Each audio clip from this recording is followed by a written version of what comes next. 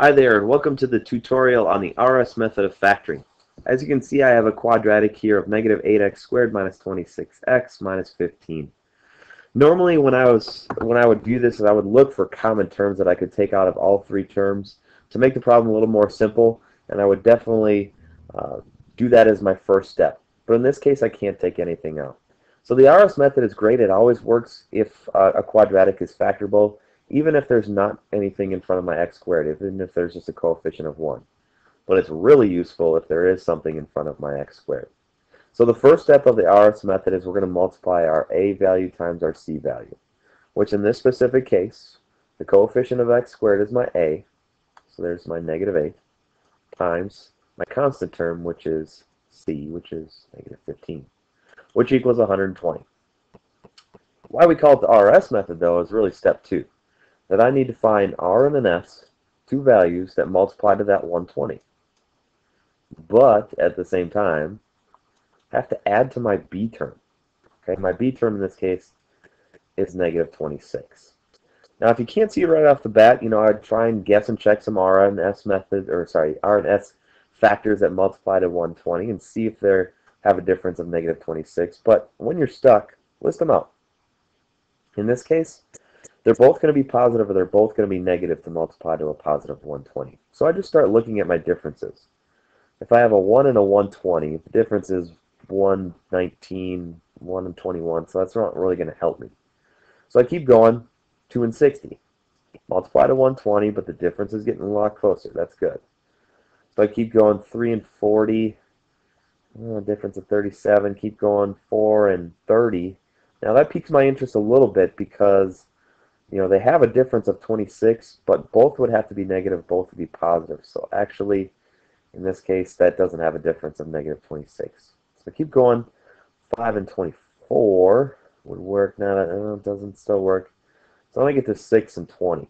And that really piques my interest because, yeah, if they're both positive, I get a negative 14. But again, I have that option.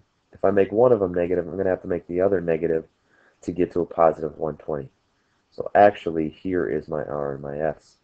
That if I take my negative 6 plus my negative 20, that is a difference of negative 26. So that becomes, or those become my magic R and S values. So my R I'm going to use as negative 6, and my S I'm going to have as negative 20. And it's arbitrary which one you use with R and S. You can flip these, it doesn't really matter. That's going to change what it looks like over here, though.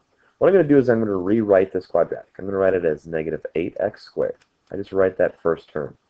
But what I'm really doing with the RS method is I'm splitting up this b term. From negative 26x, I'm going to make it a negative 6x with my r, and then make it a negative 20x with my s. So I'm splitting up this b value into r and s. And still, it's the same equation when I add this negative 15 at the end here. So I haven't changed any of the values that are going into this function. I'm just changing how it looks. But what I can do then is kind of split it in half here. That I've grouped it into two different pairs here. And what I'm going to do is I'm going to factor each individually, but I'm going to try and find some common occurrences on the left and the right. I'm going to take out as much as I can from the left side. Just factor out as much as I can. Looks like I can take out a negative 2x. From there, I just see what's left. Inside, I'd be left with 4x, and then it looks like a positive 3. Now, I'm going to factor the right side, but I'm going to be strategic about it. I want to factor it so I get a 4x plus 3 as the common factor. I want a 4x3 left in the parentheses. So for it to be positive, I definitely want to take a negative, but I want to see what I can take out of a 20 and a 15.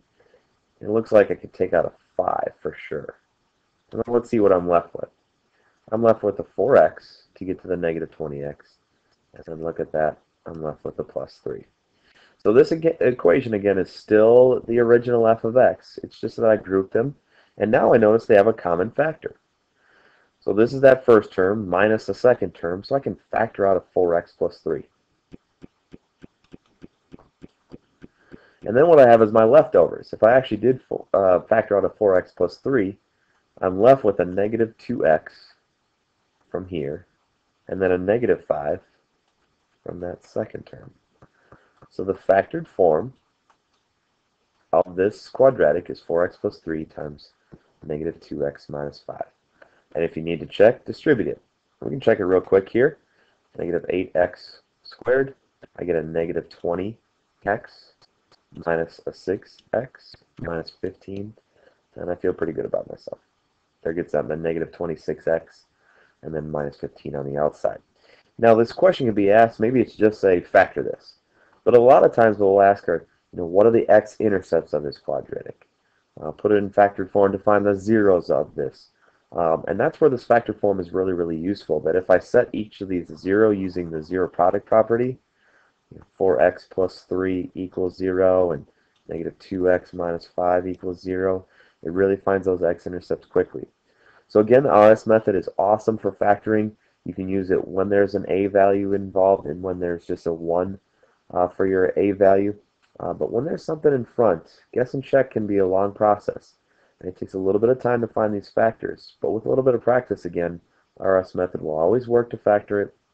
And it does get quite quick once you get good at it. So hopefully this helps. Hopefully we won't have any more factoring problems. If you need help, definitely come see me, Mr. Cricket.